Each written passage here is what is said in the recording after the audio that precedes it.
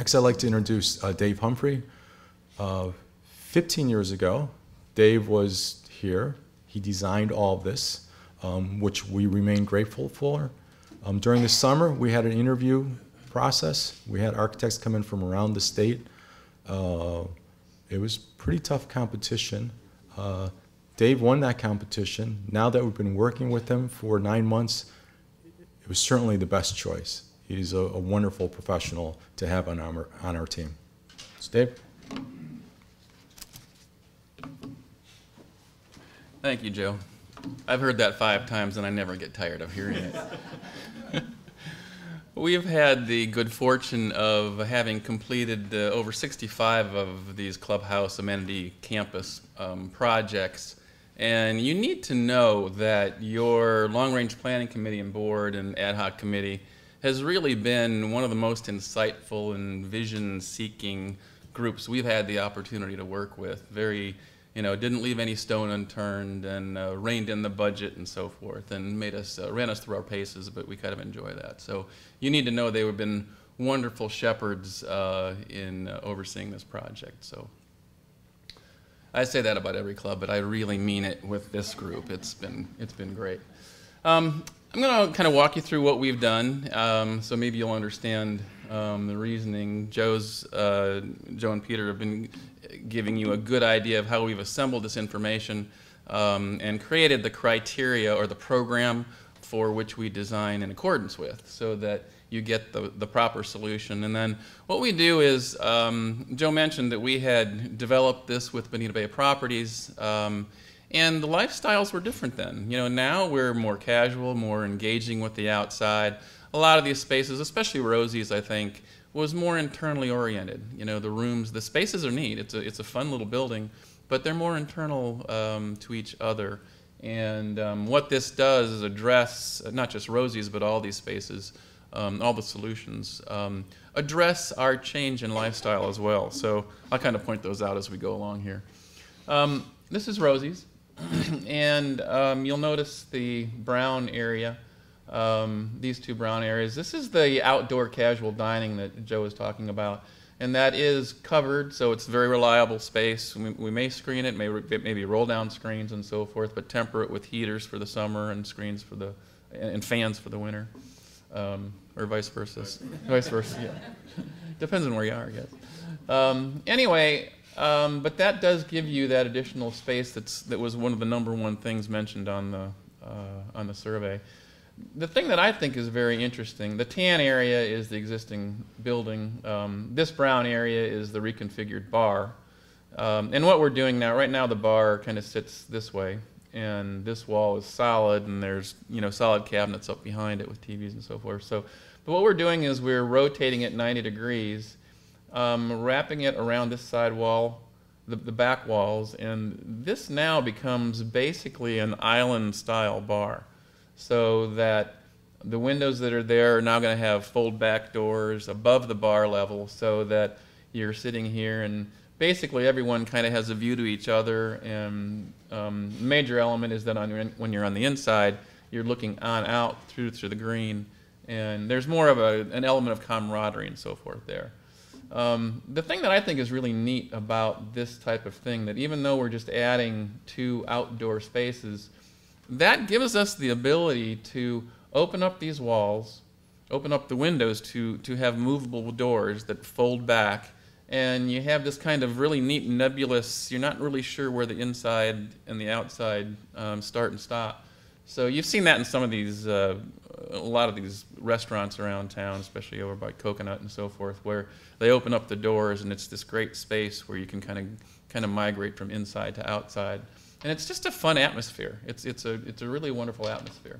So that happens. I think it's going to totally transform the existing facility to the point where it's going to seem like a completely different animal. These doors fold back. Same thing with the green room. You have fold-back doors on both sides. So this area can be just this wonderful new setting where it engages both sides. And each of these, of course, this dining area, which is more of a room, as opposed to a ribbon terrace where all you can see is people on the left and the right. This is more of a room. So it's a little more cohesive. It's going to feel more like a destination location. You could have separate events in each of these locations. So it's really going to change how this building is used and functions.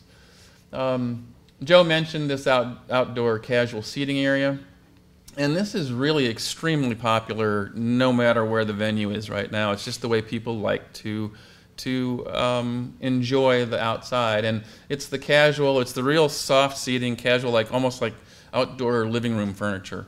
With a fire pit in each location. So you're kind of spreading the wealth with respect to that atmosphere. It's not just one centralized fireplace or one centralized fire pit.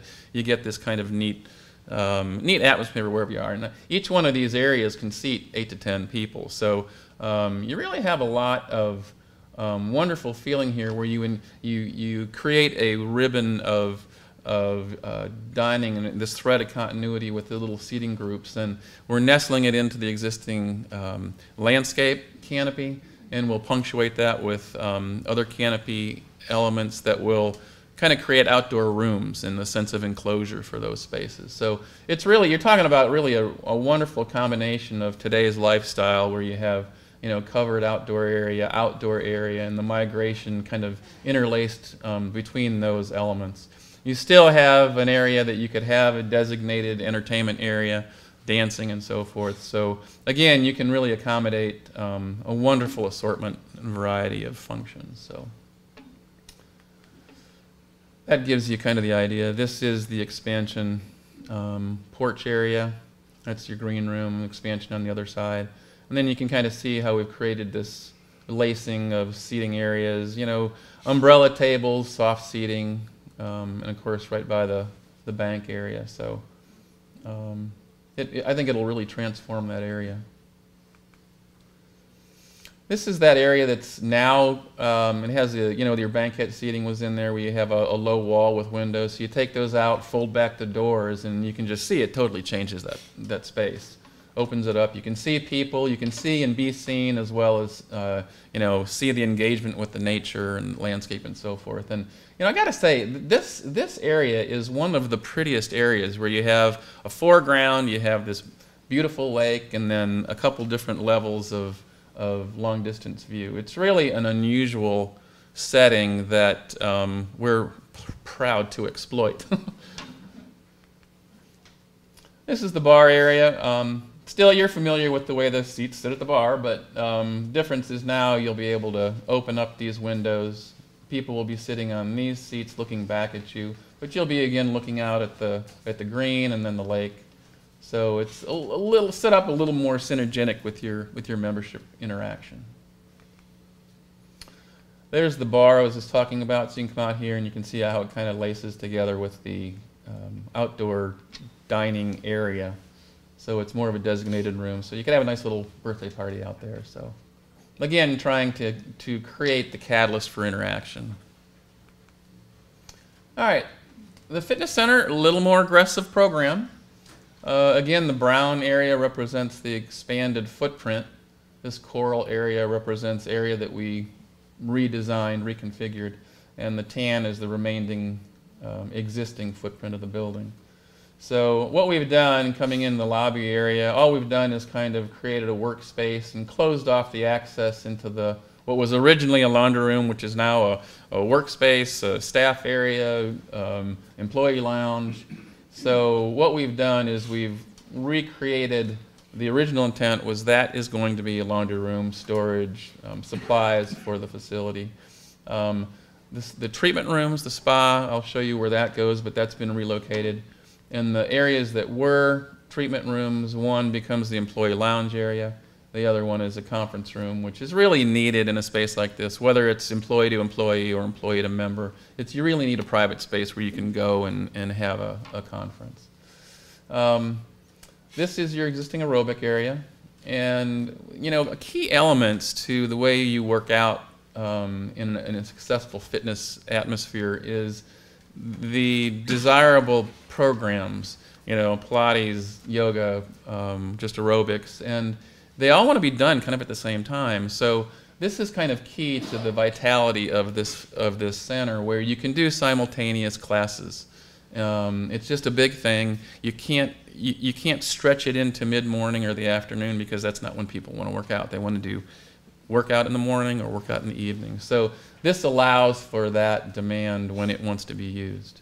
A couple of training offices, and then kind of the key element to the expansion of the fitness center is not just provide a modest increase in equipment and the space to use it, but now you have a designated stretching and preparation area. There are machines that are beneficial to stretching and preparing for your exercise and workout. But then in the placement and the sequence of establishing the proper equipment layout gives you a series of equipment that wraps around a personal training area. So the key there is that you can go over to the treadmill and come back to your personal training apparatus, whatever that may be, and then go over to the cross lats, and then come back to whatever it is your program, your personal fitness program is. So that way, when you create this sequence that works around a central core, that way you have home base and you have a very efficient system, which ultimately helps in waiting for equipment and just your whole experience with exercise. So there is a a physical therapy office as well. So it really will be, it will put the proper elements in the proper sequence and room to use it. So in looking at this particular plan, Joe mentioned we were trying to maintain the sanctity of that green, and this particular area lent itself so well because it provided a reasonable footprint. We only extended the face of the expansion up about 18 feet, so we tried not to encroach into the green as much as possible. In doing that, we're pretty landlocked all the way around, so when we were looking at the spa activity potential, it really lent itself to exploring a second floor. Now, it's hard to put a second floor on an existing structure, so in creating this footprint, it seemed like a prime opportunity to put the spa facility on the second floor. You've already been trained to come in this entry, the lobby area, and really all you're doing is going down the hall to kind of a secondary lobby, which takes you, there's a stair and an elevator which takes you upstairs, and I'll show you that in a second. So what this does, this particular area is the existing building, and this kind of shows there's the lobby and the stair tower. That is the fitness center expansion, and then you'll see a slightly smaller footprint for the spa services on the second floor. The pool doesn't really change much. We may address furniture and landscape and so forth, but that stays basically intact. And this is just an illustration of how you will expand and enhance the exposure to the green with the equipment and so forth. This shows the first 3 rows of personal training areas. And like I said, there'll be certain apparatus areas and elements that will exploit the things that your trainer is trying to get you to do, flexibility or strength or whatever that is. But again, it's more of the core area with access to each of the pieces of equipment around the outside. So very efficient process. Spa services upstairs. So here's the stair and the elevator. You have a small waiting area, reception, check-in, product sales, and so forth. But this is really designed to take you to the next level and not be the spa treatment against the aerobic room. You love that music and you love hearing what's out in the hall, but really a spa service is go to a destination location, come in, check in, go into the locker area, change into your robe, get kind of in your Zen state, whatever that may be, wait for your trainer or your masseuse to come and get you. Use one of the 5 treatment rooms, whether it's a facial or massage or so forth. Actually, we have one room that is sizable enough for a couples massage, which is really quite popular, actually. Finish your treatment, go back in and relax and let your free radicals go wherever they go, and have some of that expensive Zen water. go in and shower, and then exit the facility. So it's really meant to be, you know, this will be a concrete floor, there'll be great sound attenuation, and there's really nothing better than a separate venue for this type of experience. So just a concept of the entry, very Zen-like. The Richmond Center really doesn't have much of a program, not very aggressive. You know, Joe mentioned the wall behind the screen would open up, and it really is a wonderful view out to the green and the water. And then, of course, adding another meeting room to accommodate all your organizations and so forth. It's about the size of this single room, about half the size of this overall space. So it'll hopefully it'll assist in squelching some of the demand. Again, just a compliment to the existing architecture, which we'll try to do in all the buildings, of course. This just shows the overall campus. The tan represents the existing structures. So you can see we've tried to keep them pretty localized around the building. You can see the extent into the green was minimal, and responds directly to each individual area. And still have this great thread of continuity with circulation and integration of your next facility events. So anyway, thank you for your attention, and I'd like to turn it over to Doug Larson for financing.